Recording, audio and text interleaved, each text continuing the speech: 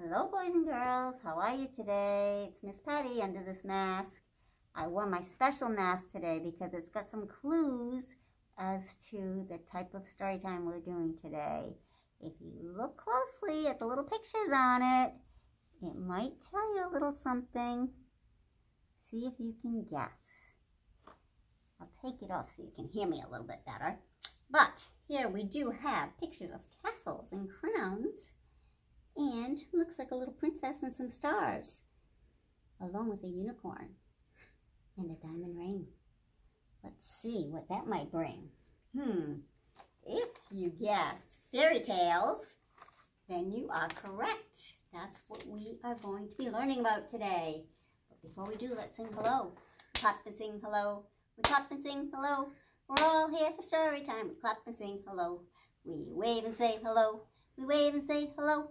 We're all here for story time. We wave and say hello. We nod and say hello. We nod and say hello. We're all here for story time. We nod and say hello. Well, hey, hi, hidey ho. There are many ways to say hello. So hi, hello, and how do you do? I'm Miss Patty, and how are you? I hope you're all doing well.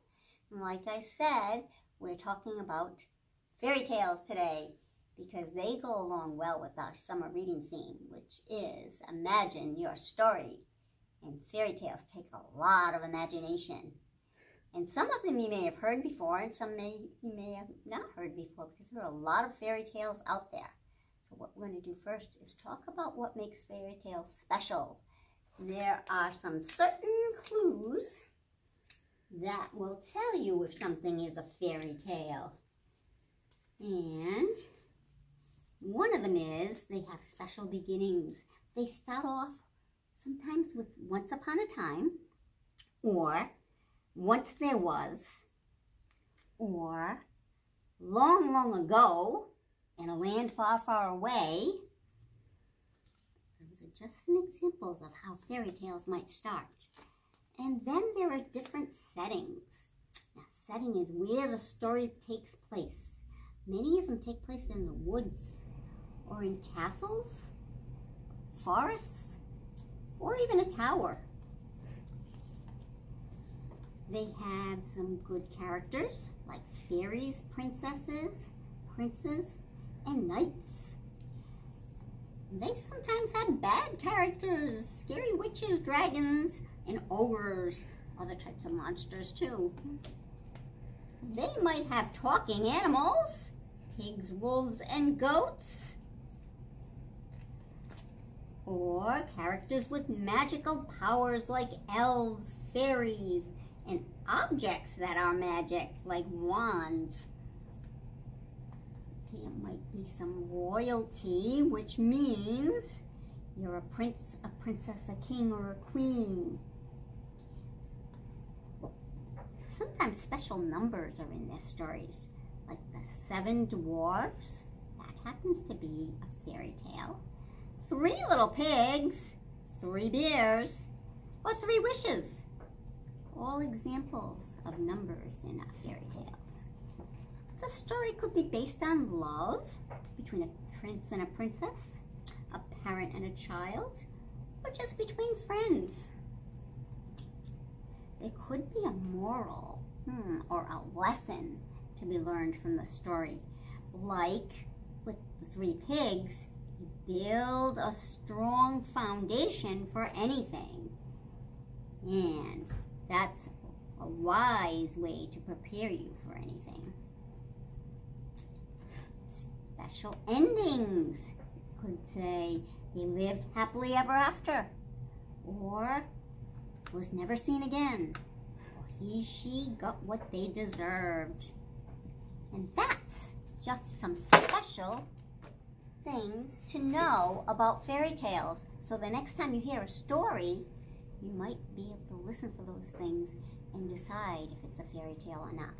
There's an example here. This isn't a real fairy tale, but it includes a lot of those things that we just talked about. Once upon a time, in a land so far away, a prince kissed a frog. And that just made his day, because he became a frog prince. His little friend. And far across town, Red Riding Hood took fright because she found her wolf in Granny's bed when she went to kiss her goodnight. Oh, fairy tales, read them every day. Oh, what fun it is to hear how Goldilocks got away. Fairy tales full of joy and laughter. Do you know how this one ends? Why, it's happily ever after. That's how we end a lot of them. And we're going to do some stories today, but they're a little bit different than the books that we normally read. But we'll still sing our song. If you want to hear a story, clap your hands. If you want to hear a story, clap your hands. If you want to hear a story, if you want to hear a story, if you want to hear a story, clap your hands. If you want to hear a story, stomp your feet. If you want to hear a story, stomp your feet. If you want to hear a story, if you want to hear a story, if you want to hear a story, stomp your feet. If you want to hear a story, sit so still. If you want to hear a story, sit so still. If you want to hear a story, if you want to hear a story, if you want to hear a story, sit so still. So, our stories today are not going to be from a book, but they're going to be part of a puppet theater. Here is our theater that I made myself. And we've got some finger puppets that will give us some examples of fairy tales. And when I put these on, maybe you can guess what the fairy tale is. It's about a little girl named Mary, and she had a little lamb. And its fleece was white as snow, and everywhere that Mary went, the lamb was sure to go. He followed her everywhere, and he followed her to school one day, which was against the rule. It made the children laugh and play to see the lamb at school. And so the kids will have a ball with Mary and her lamb. And so the teacher turned it out, but still it lingered near and waited patiently about until Mary did appear. What makes the lamb love Mary so? The eager children cry. Why, Mary loves the lamb, you know, the teacher did reply. So that's the story of Mary and her little lamb. Followed her to school. But lambs aren't allowed at school. Let's see what other finger puppets we have. I think you might know this story. It might sound a little familiar to you. It's about an egg. Let's see if you can guess who this egg is.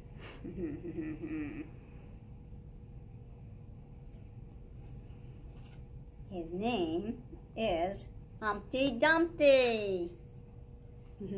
Humpty Dumpty sat on a wall. Humpty Dumpty took a great fall.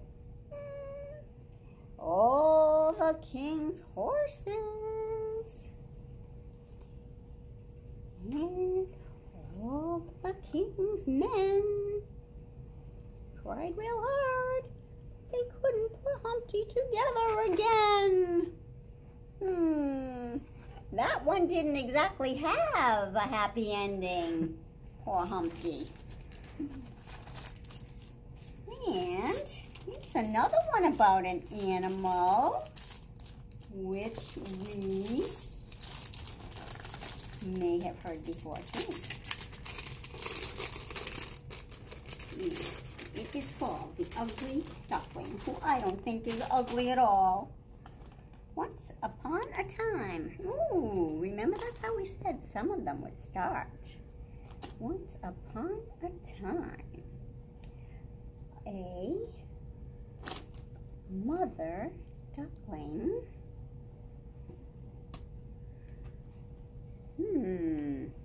had 3 eggs. And ready to be hatched. One of the eggs cracked open and a beautiful young duckling emerged. One of the eggs, however, just would not crack open. The duck sat on the edge for days and days, and eventually a huge, ugly duckling. Oh, a huge, ugly duckling hatched out and waddled. The ugly duckling was very unhappy because all of the other ducks were not ugly like her. And the brothers and sisters made fun and bit him as they teased him about the way he looked. Finally, the ugly duckling ran away. And he hid in the bushes around the marsh for one whole winter. Poor ugly duckling was so sad and alone, and he found it hard swimming around the icy waters. He wished that a cat or a dog would come and eat him up so that his misery would be ended. That would be too sad, though. One day, early the next spring, the duckling saw 3 large white swans, just like his mother. And there were 3. And they were swimming towards him, and he was very frightened that they were going to attack him. However, the swans did not attack him, but swam around him and stroked him with their bills, just like this one. However, they told the ugly duckling that he was not ugly at all, but as beautiful as a white swan like them. He could not believe his eyes when he looked into the pond and saw his reflection in the water. "Hey, I'm not an ugly duckling, but a beautiful swan," he said. Felt he looked just like this one. From that day on, he swam and played with his new friends, and he was happier than he'd ever been before. Now that's a happy ending.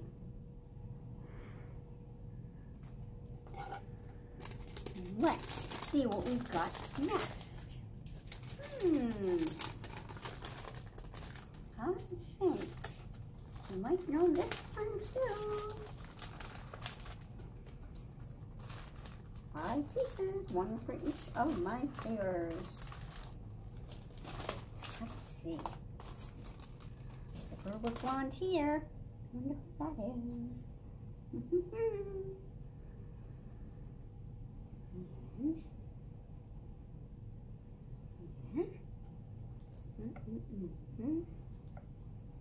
2, 3. Once upon a time, remember that saying?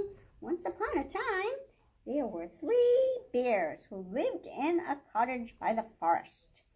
They were Father Bear, Mother Bear, and Baby Bear. One morning, Mother Bear cooked some porridge, and it was too hot to be eaten, so they decided to leave it to cool.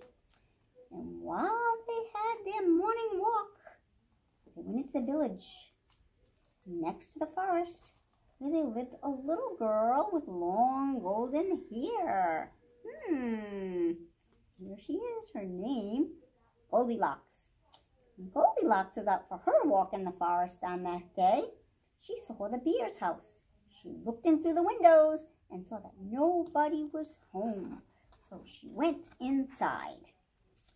And she decided that she'd test out their porridge as well.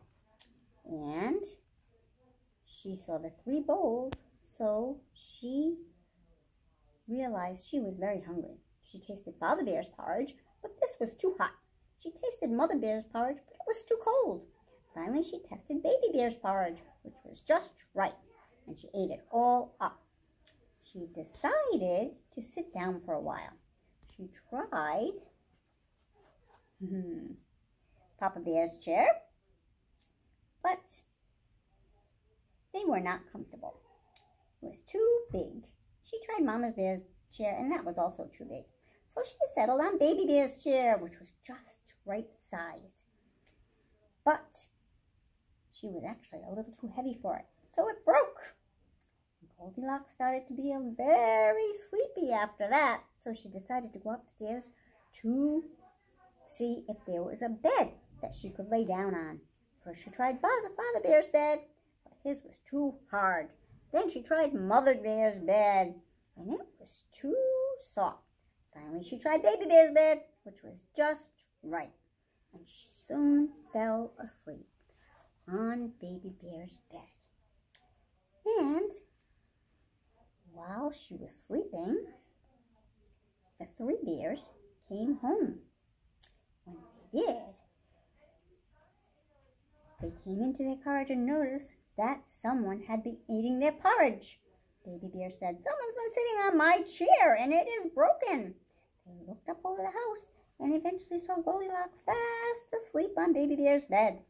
Goldilocks woke up and saw the bears looking angrily at her. She was very frightened, so she jumped up, and when she did, she ran through the forest and all the way back home and never went to the three bears' house again. And at that point, I think everybody lived happily ever after. And that's the story of the three bears. So that's just a few fairy tales that you might have liked to hear. And in our library, we've also got a lot of fairy tales that you could check out. Some of them are books full of collections of fairy tales like this one. And then some are just single stories like this one. And lots of others. So you can come in and check them out if you'd like. You can come to the library to check out now at certain times.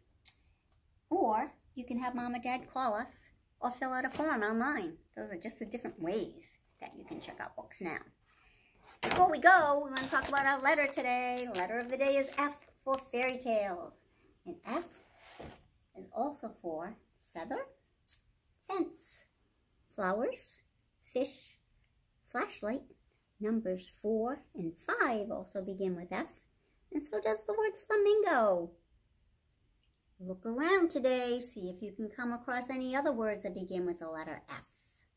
It starts with the sound F. So look for words that begin with F. And that's our lesson for today. Until next week, bye-bye now.